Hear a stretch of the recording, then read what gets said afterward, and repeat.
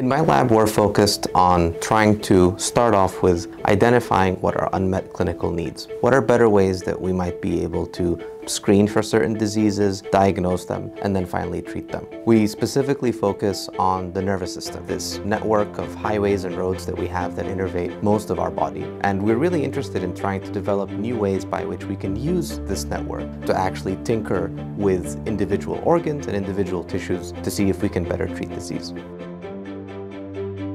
Welcome to my office.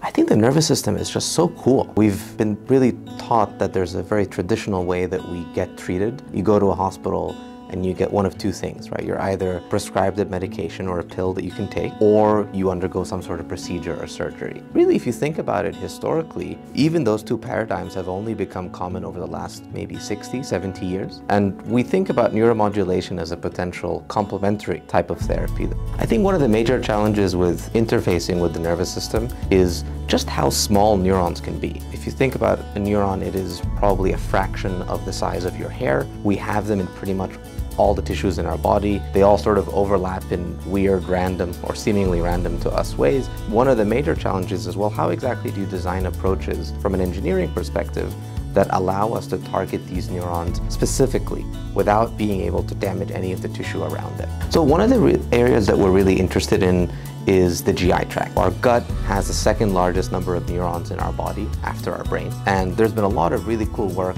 over the last few decades focused on how we can better interface with the brain. One of the issues with the brain is that at the end of the day, we're fundamentally limited by the presence of our skull. Our skull basically is good because it protects our brain. It's also bad for us because it makes it really difficult to access our brain if we wanted to affect any of the neurons there. The gut is an entirely different way of thinking about neuromodulation. We like the gut because it technically is non-invasive. If you think about a pill that you swallow, it comes in, goes out, and as long as we don't pierce any membrane or damage any tissues, it is much less invasive than drilling a hole in the skull. One of the really cool things about the gut too is that's also where a lot of different systems in our body sort of reset. We've seen diseases, including immune disorders, metabolic diseases, endocrine diseases, all start off in our gut.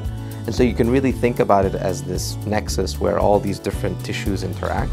And if, well, we're designing devices to go in there and interface with neurons, perhaps these devices can do a number of other things as well. Maybe we can interact with the bacteria in the gut and affect how they grow and flourish or die. We can even think about sort of electrical antibiotics instead of having to use them chemically. And it really opens up a broad set of projects that we're really interested in working on. An example of a recent project that we're really excited to share is a device that we call Flash, an ingestible electronic pill. But instead of having drugs on board, what it does is have little tiny electronics embedded in it. And so when you swallow Flash, Flash has these electrodes on its surface that deliver impulses to the lining of your stomach.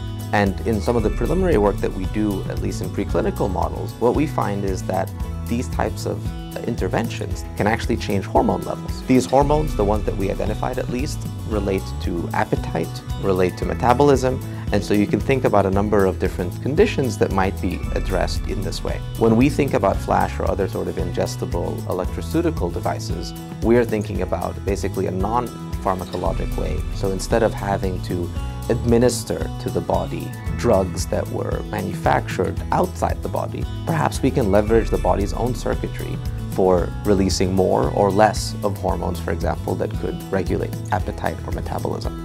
The way it works is that we deliver this pill with onboard batteries and a tiny little electronic board. On the outside of Flash, we have some electrodes. Once Flash comes into contact with a conductive surface, which is basically our whole body, then Flash begins to deliver little microzaps of electricity. There are questions around, well, how many people should really be swallowing batteries at all times? And you can insulate them, but at the end of the day, these pills don't necessarily degrade, and once they're excreted, we basically flush them down the toilet. Some of the other sort of engineering innovations that we're working on in lab are trying to rethink some of those assumptions. Can we power these things either externally? Are we able to harvest power from the body to actually give these circuits energy? Can we make these circuits more organic in terms of the materials we use as opposed to making inorganic materials? So there's a lot of really intricate engineering spanning chemistry to mechanical to electrical engineering that goes into designing these.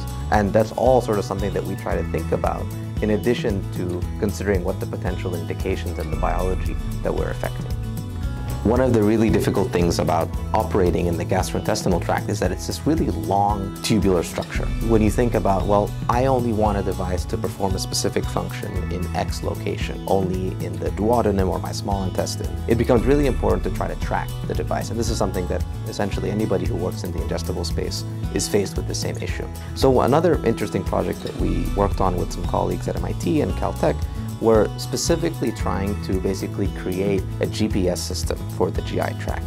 If we administer a device, how can we track its location at any given time, at any given point in space? In addition to being able to do all this fun engineering and designing of these devices, our end goal is to be able to put this in the hands or in the guts of patients, where we can hopefully improve the way multiple disorders are treated. As optimistic as I am, I think we have to acknowledge that we want to be really careful about what we end up giving to patients and want to make sure that it is absolutely safe before we do so. Some of the ways that we're going about that is having really early collaborations with clinicians and interviews with patients where we actually try to understand a little bit more about what problems they currently experience with the current way that they receive treatment. And that really informs the way that we think about what our solution is. We also collaborate with a team of ethicists that really inform a little bit of how we think about what this new technology is. Looking into the future, I hope that if we fast forward 5 to 10 years that we will have some sort of device or electroceutical that we can safely administer to patients.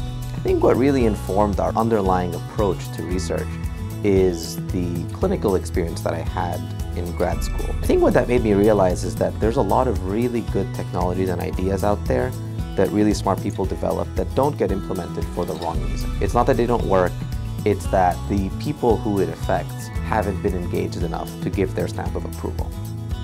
What I really try to focus on is trying to understand what exactly is the problem that we're looking for, and is our proposed solution going to make a difference? One, is it going to work? And that's all the engineering, and thankfully we work with really smart people that I'm fortunate to have in lab. But then there's the other question of, oh, well, how would this actually be implemented? Are patients agreeable to it? Would doctors prescribe it? Are we asking a nurse to take, an extra 5 minutes per patient out of their busy day to do it, which is a pretty tall ask if you wanted to do that? This is really where the interdisciplinarity comes in terms of being able to talk with people and understand exactly what their perspective on a potential solution is.